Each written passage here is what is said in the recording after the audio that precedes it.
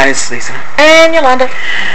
Yolanda is showing a tutorial for it's called a rolled paper technique, and we learned this on YouTube, and we will put the link below.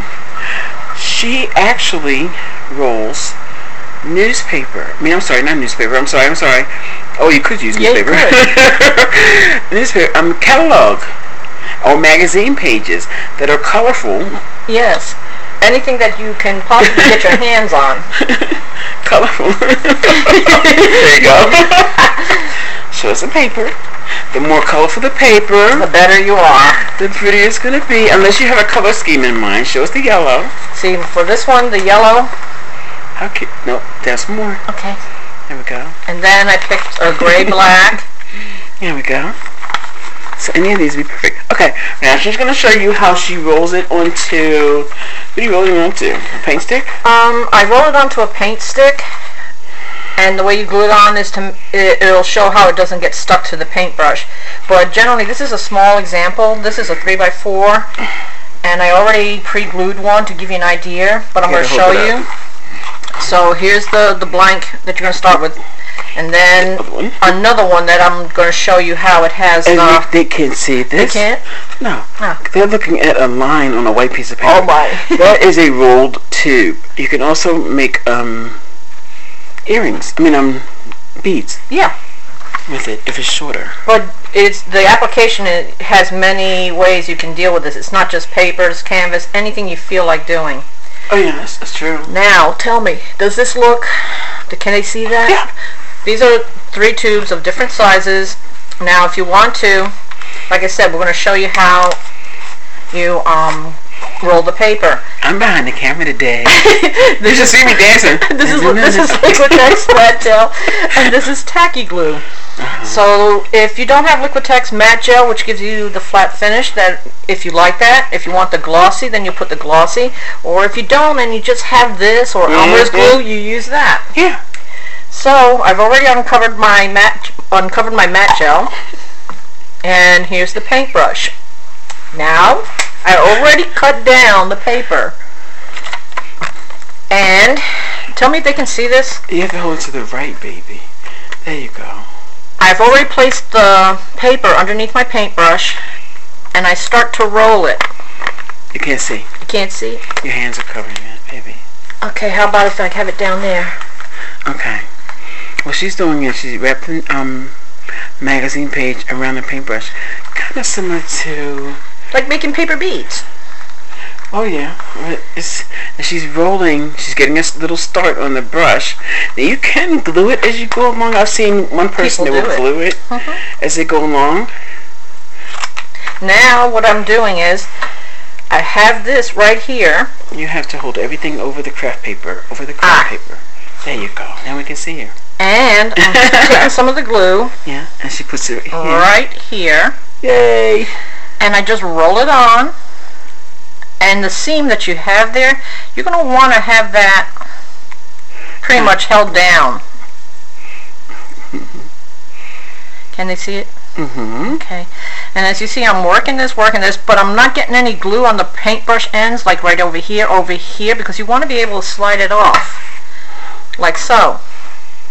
Now, you have your choice. You can use any medium you want to glue your paper tube to. And your size is strictly up to you if you don't have a pattern or design. Over here. Oh, and what she means by pattern design, like if she wants to draw a triangle or a circle, then that means you cut your long beads first to fit in the circle, and then they have to start getting shorter and shorter as you get to the edge. Oh, you know what? Let me run and get the heart. Okay. And over here, what you'll see me doing is that I am starting to glue the bottom of it so that it will adhere to the piece of paper. And I'm just kind of rubbing it so that it'll stick a little better. In this case, I'm leaving it long, and I'm going like that. Now, if I wanted to do a short one like that, I already have prepared here. I do the same procedure again, put it on the bottom, and then I will glue it like that. Okay, you have to hold it up, honey, because they can't really see it? Okay. Now your hands are covering what you're doing. Just hold it up so they can see where you glued it. I laid one down. I cut one, and then I cut one and had this one here a little bit shorter. But I'm just making random patterns with these things. Now you see me cutting it. I know that sounds so ridiculous. Now I breathe. Now I flip my hair now. I'm sorry. I know I sound so silly over there. So silly. It's okay. It's okay. It makes me. It's funny. It makes me smile. Now I got this other one glued down again. Yeah, that way they can see you. Yeah. And move your fingers back some so they can see what you're doing. I'm trying to make sure none of this falls off when I lift it. Ah! Of course it's going to fall off when you lift it. It always does that. Things always they always wonky when you don't want them to. When you're doing a tutorial. That's what we don't like to do. And since you all don't know it, I hate goo. I run for the hills. I always have a baby wipe.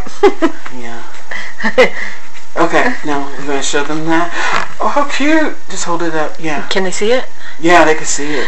Now that's just the beginning of it, and you would keep going and filling in with all different colors. This one is more neutral, obviously, but with the other patterns, if I wanted to, I would roll up the different colors, and I would be sticking it all over the place until it either takes a shape that appeals to my eye, or I come with a pre-formed design or stencil and I put it on there. Now, have you noticed? As she gets closer to this edge, her pieces are going to get shorter. Yeah, shorter and shorter. I brought the other one if you want to show. Yeah. Did you finish doing that one? Yep, I'm done with that one. Okay. This is the one she I don't know if she drew a design on it. I drew a design on there. All right. There we go. Not too far. Mm-hmm. Yeah. She drew the design on here. As you can see, her beads here are shorter.